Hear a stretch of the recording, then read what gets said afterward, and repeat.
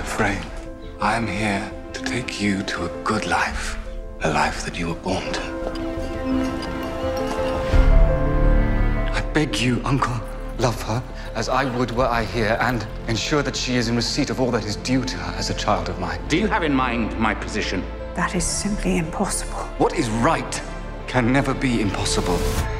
What has she been named? Dido, Belle, Lindsay. She takes your name. I am not ashamed. We will call her Dido. Elizabeth was in much need of a companion. And that is what we shall say when questions are asked. We shall be receiving visitors for dinner. Why do you not dine with your family ever? Because that is not correct. May I present the second of my two nieces, Miss Dido Lindsay? I find her repulsive. Papa, how may I be too high in rank to dine with the servants and too low to dine with my family? Though I understand she is kept under interesting rules, she raises questions. Would you do me the honor of taking some air with me? Don't you care what people will say? What should anyone say? I had no idea she would be so black. One does not make a wife of the rare and exotic.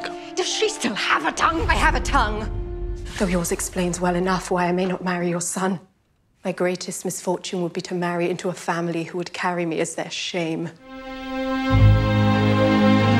I've enabled every rule of convention so that you would know exactly where you belong. I don't know that I find myself anywhere. Do you love her? As though she were created of you and me. What of your mother? I know very little of her other than the color she has given me. Then at least you know she was beautiful. You would risk your position for a man without name.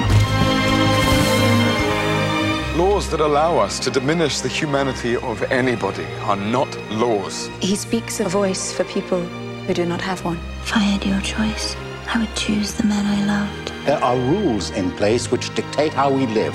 You break every rule when it matters enough, Papa. I am the evidence.